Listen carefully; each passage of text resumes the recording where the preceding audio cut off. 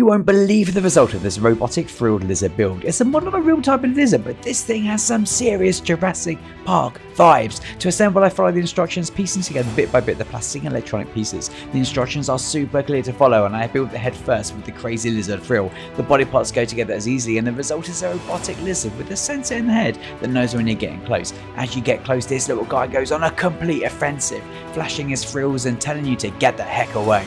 You can watch my full review of this Jurassic moment on the 7K Reviews YouTube channel.